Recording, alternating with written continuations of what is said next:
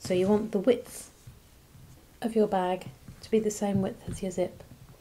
So if you have, let's see, if you've got a longer zip, you can make a bigger bag. Each one of these pieces, because it's thin cotton, it doesn't have a huge amount of body to it, I've taken some lightweight interfacing and I've just zigzagged around the outer edge to hold that in place, and I've done that for the main fabric and I've also done it for the lining. So that's a lightweight interfacing. If you want a thicker bag or something with a bit more body, then you can go for a heavier weight interfacing, or you could even quilt it. So I'm going to take the outside of the bag face up, so that's with the interfacing down. I'm taking the zip, now this is the top of the zip, that's where the zipper is, and I'm going to turn it over and just place the top edge of the zip to the top edge of the fabric. I'm going to take the lining, and we want the main part of the lining to be face to the upper side of the fabric. So basically it's face to face. And very carefully, just going to make sure that that's along the edge there. And I'm just going to pop in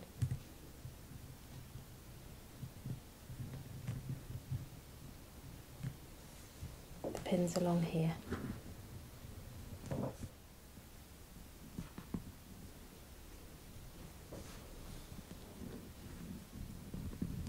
I'm going to put the zipper foot on the sewing machine, and we're going to do straight stitch along here.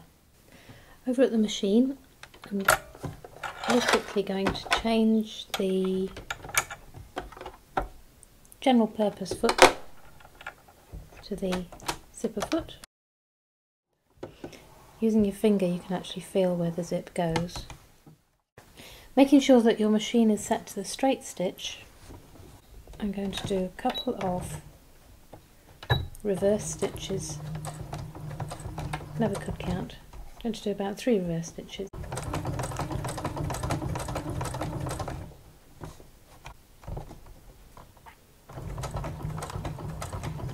And going by feel, we're going to stitch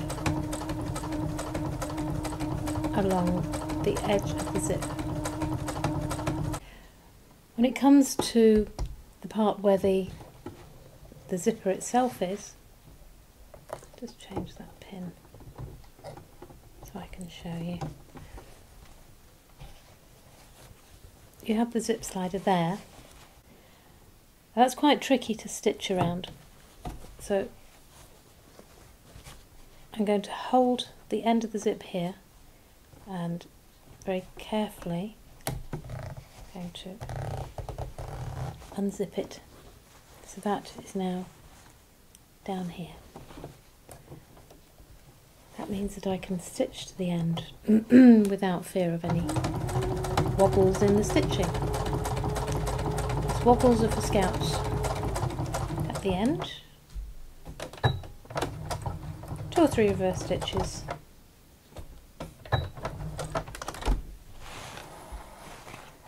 And we'll cut.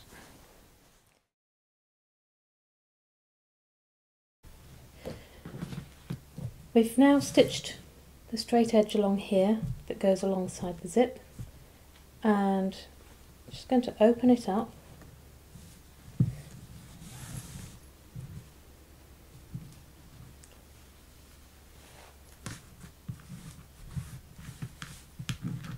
I'm going to do the zip up again. So ensuring you've got the top of the fabric, if you have a repeat pattern that is one directional, that it's the same way. You're going to put your pieces face to face, so the pattern goes together. And you're doing the outside pieces first.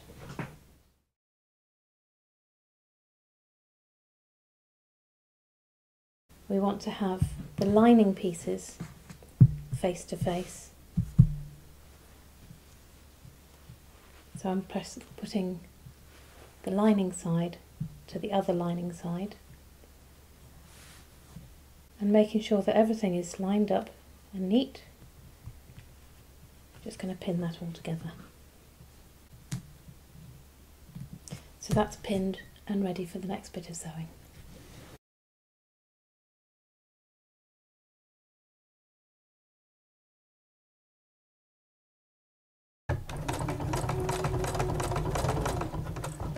Okay, we're getting close to the zipper. So I'm just going to pull that back out of the way.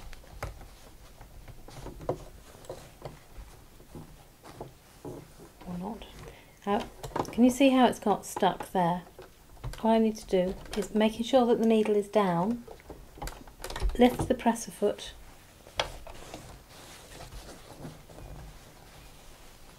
keep the top part of the zip as flat as you can and just pull it back, and that'll get it past the presser foot, because that does happen rather more than you'd like.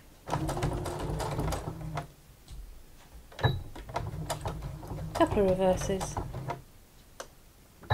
lift the needle up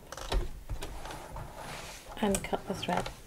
You've now finished that line of stitching, so you want to open it up so that you've got one piece of lining attached to each piece of the front, and we're just going to do a little line of straight stitch along here to neaten that up, and just using my nail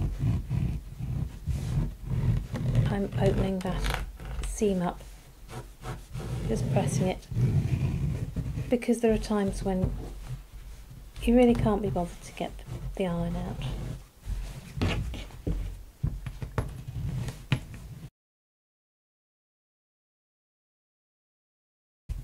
With that done, what I suggest doing is popping a line of pins here just to ensure that that remains as flat as you possibly can. Okay, we're going to turn them over, and this time I'm putting the pins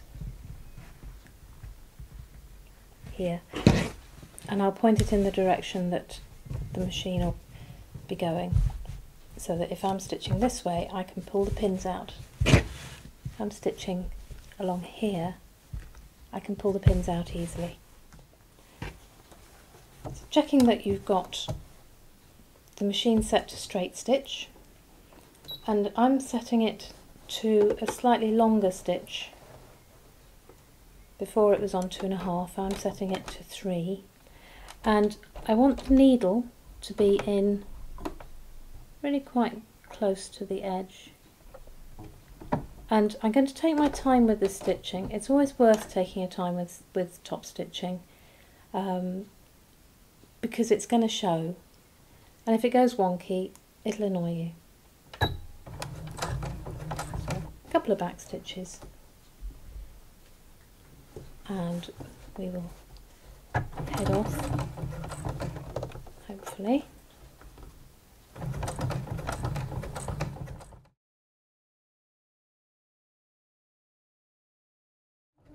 And to keep this even, I'm actually using the side of the presser foot as a guide. So I'm matching the side of the presser foot up to the edge of the fabric, which will hopefully keep it nice and straight. If you can avoid running over pins, do, because it blunts your needle and it doesn't do your pins much good either. And it's nice to breathe at this point as well, because if you're doing something carefully there's a habit of holding your breath. Okay. Okay, and again I'm going to take the zip slider back.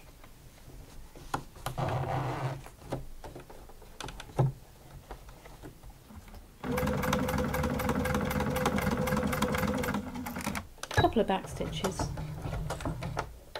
and cut.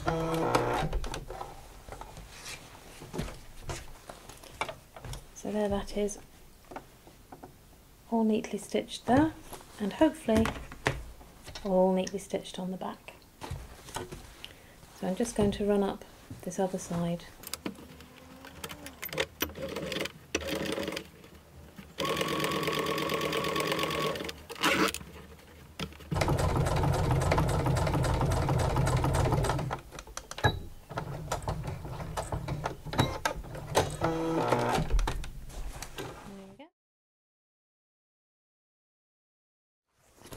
I'm now going to change my foot from the zipper foot to the general purpose one. Just popping that in place, foot down, and it's clipped in place. Before you go any further, it's really important to undo the zip. All will become clear shortly. I'm going to turn fabric so that the outside of the bag is faced together, and I'm taking the lining, this part of the lining, and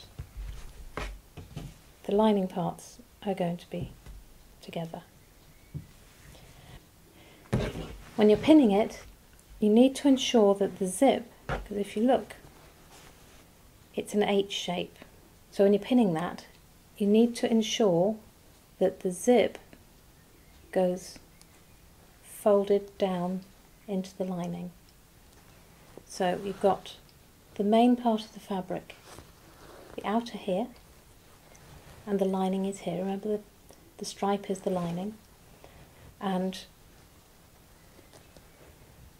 you fold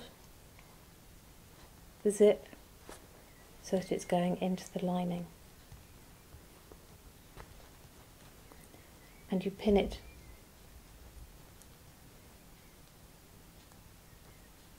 so that it stays down. Show you on the other side. Okay, you've got, on this side we've got the main part of the fabric, and we've got the lining, and we have the H, which we're going to take. Remember, we're taking that down into the lining, which is now on the other side. So very carefully folding those and matching these seams up. So if you look, you want to make sure that these are together.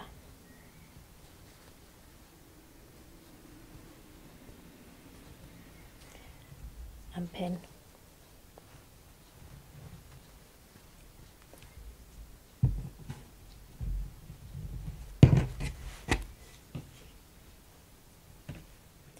Because I've got a repeat pattern here, I'm doing what I can to match up the wheels of the van. And when I was cutting them out, I took that into consideration. So if you haven't cut it out in a way that it's okay to match, then you don't need to worry about that part.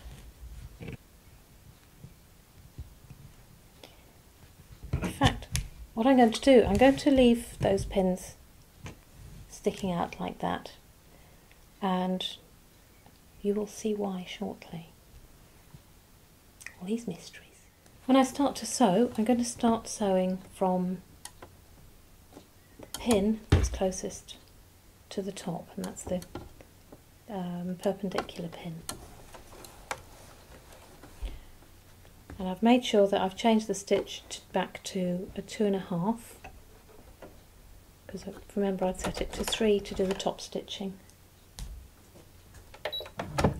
I'm going to go 1, 2,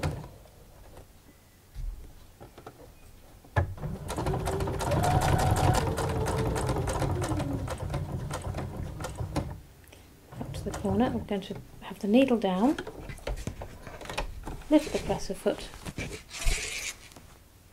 and turn the corner, and we're off again.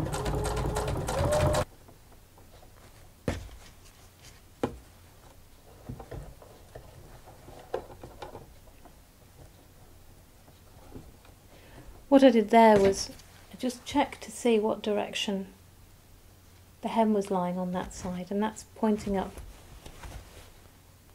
towards the main part of the fabric on both sides, so I'm just making sure that it's pointing up on that side as well. Press the foot up, turn the corner, and this time we're going up to this pin which is perpendicular.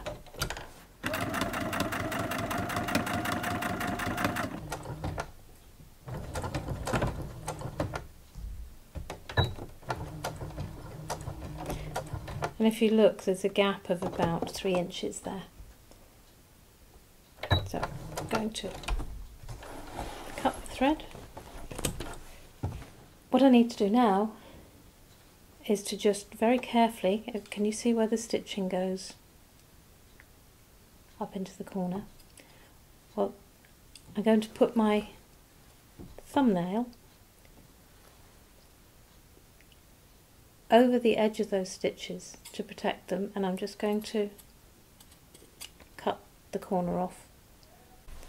Another corner, cover up the stitching, snip, cover up the stitching, snip. Now you get to find out why we left the gap, and it's because you need to turn it around. So very carefully we're going to start with the lining, push that through. We're going to take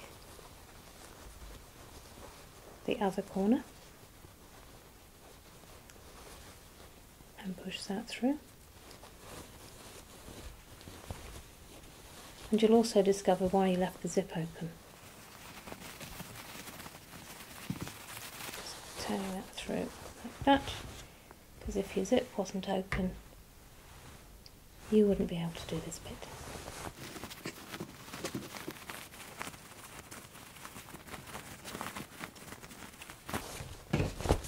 Okay, so far so good, but we've got rather icky corners.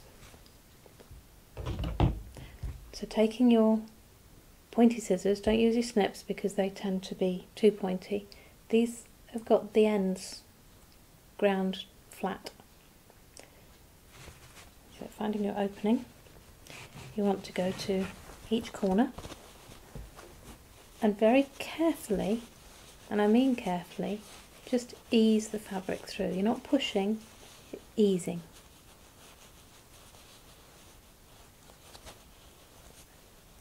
Just very carefully ease that to a point. And again with the other corners. There we go. The next part is to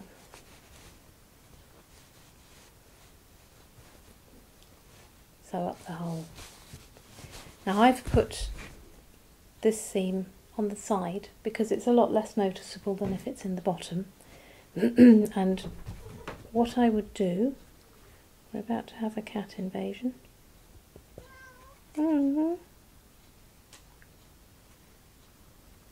To just mark where the end of the opening is. You can do it by hand if you so wish. So just very quickly. Hello, puss. Meet the Molly. Hello, gorgeous. You're a bit soggy, my darling. Hello. Just going to pin round. Hello. So again, using a straight stitch, the opening starts there and it ends there. So I'm just going to do a little row of straight stitches close to the edge as I can.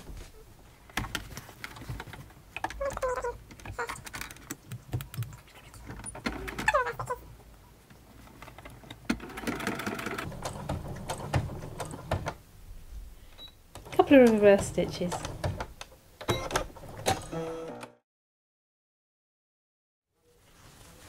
Just going to pop the lining into the bag.